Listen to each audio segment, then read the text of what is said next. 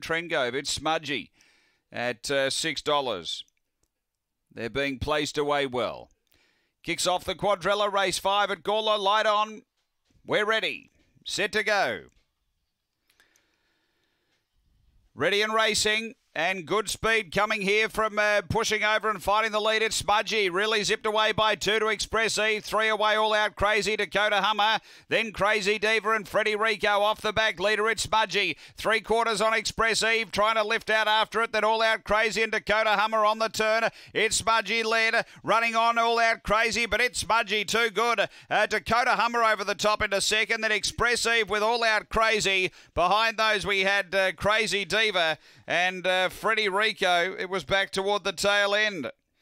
After the running of race number 5, Clint Trengove with a double. Had Gypsy Boy lead all the way earlier on and doubles it up here. Number 7, it's Smudgy. Too good.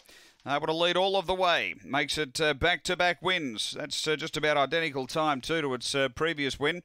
Number 7, it's Smudgy for Clint Trengove. 8 second Dakota Hummer for Colin Symes. And 3rd to 5, Express Eve for Nicky Price. So it's 7, 8, 5, 1/4 after race number 5 here at Gawler.